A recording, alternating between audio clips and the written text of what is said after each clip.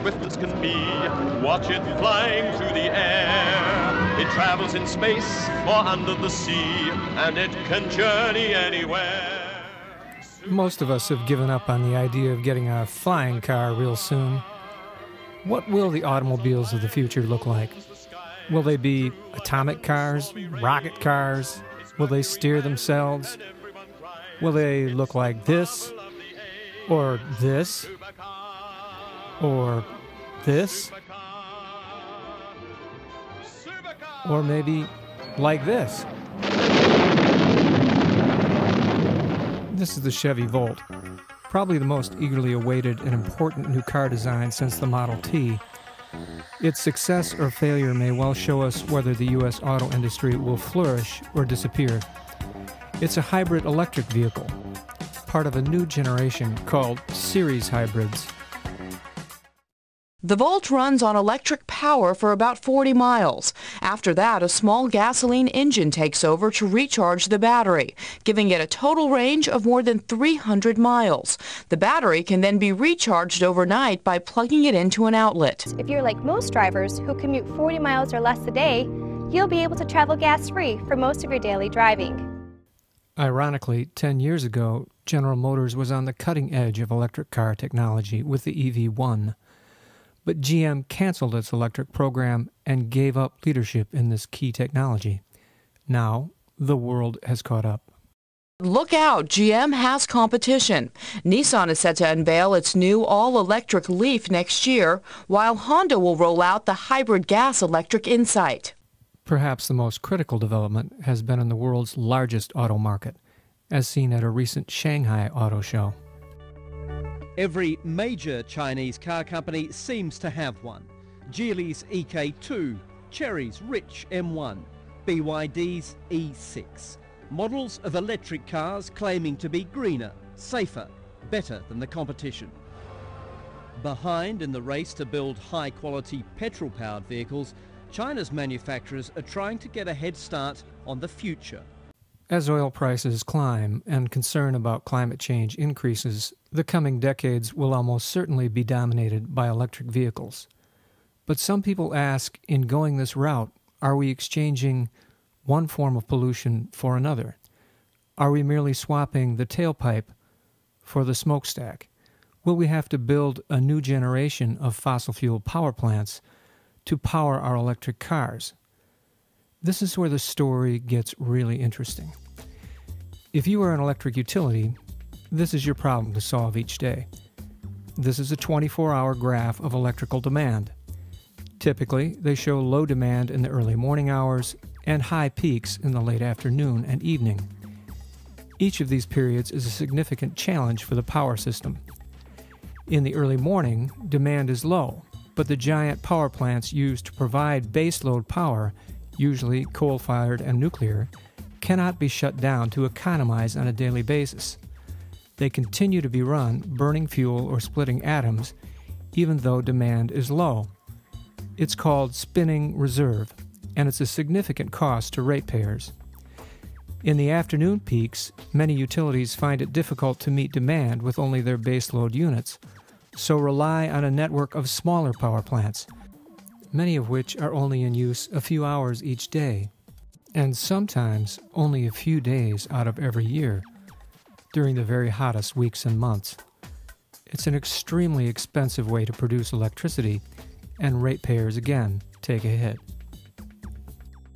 What will the impact on this curve be if millions of new electric cars begin to take the road? Will our existing fleet of power plants be able to meet demand? Experts tell us that since most cars will be charged at night, the spinning reserve from existing power plants will be more than enough to meet demand. In fact, a study from the U.S. Department of Energy has shown that, for the United States as a whole, 84% of U.S. cars, pickup trucks, and SUVs could be supported by the existing infrastructure. For utilities, this means they can sell more electricity without building expensive new power plants. For ratepayers, this means that they can run cars on cheap electricity instead of expensive gas, while allowing electric rates to be stable or actually drop.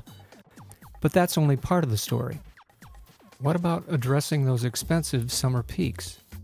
There's another emerging piece of the puzzle. I could while away the hours, conferring with the flowers. Electrical grids all over the world are being rebuilt to carry vastly more information and behave more like the internet. Smart grid technology from GE will make the way we distribute electricity more efficient, simply by making it more intelligent. If I only had a brain. A key piece of the new grid will be the smart, internet-connected electric meter in homes and businesses. So my solar panels are talking to my house, are talking to my car, are talking to my house. The way this will work on that hot summer afternoon when demand peaks is that a computer in the grid will talk to your electric meter and say, "I see you have an electric car plugged in your system and it looks all charged up. May I borrow some electrons?" And your meter might answer, "Well, yes, I am authorized to share some electrons with you." And automatically, from millions of powerful car batteries, the electrical grid will shave the top off the power peak without turning on more expensive, polluting power plants. The system has a number of advantages. Most cars are parked and could be available 23 out of the 24 hours. A fleet of electric cars would be equal to 10 to 12 times U.S. electric grid capacity. And the service car owners provide is so valuable, you may have your electric bill credited $2,000 to $4,000 a year just to have your car plugged in when you're not using it. The details of how this will eventually work are not yet settled. It may be that most cars will rely on charging stations at home or at work. Or, one concept is that car owners will not own the car batteries. Instead of gas stations, we may build a network of battery replacement stations, where used batteries are quickly swapped out for fresh ones. This model is already being demonstrated in Israel and Denmark.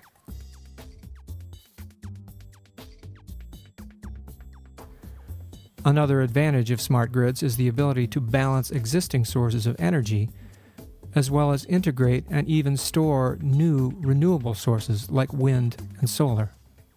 Danes are today the world leaders on the wind side. We have 20% of the electricity production in Denmark comes from wind, but we need a storage so that we can store the wind energy.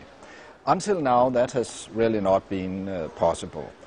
But the battery, that is a storage of wind energy. And when you have the battery, why not put 4 wheels underneath it, and then you have the EV. Of course, electric cars are not the whole answer to our problem. In fact, we're going to be rebuilding a whole network of mass transit, including light rail and high-speed trains, while we rethink the way cities grow and develop. In the responses to these videos, I've heard so much fear about the path ahead and how society will cope with a climate-constrained world. Many people seem to think dealing with climate change will bring poverty and limit human development. The truth may be exactly the opposite. Moving to a world where we aren't fighting each other over the last few drops of oil, where energy is free, will mean a better life with greater opportunities, even for an expanding population. If we make the right decisions, we could be on the verge of the most prosperous period in human history. In these videos, I've kept you updated on the problems of climate change and the dangers of going forward blindly. Now, in coming months, I'll start outlining the positive future that could be. I believe we'll embrace these new technologies, not because greener is better or low carbon is better, but because better is better. I hope you'll follow along on upcoming editions of Renewable Energy's Solution of the Month.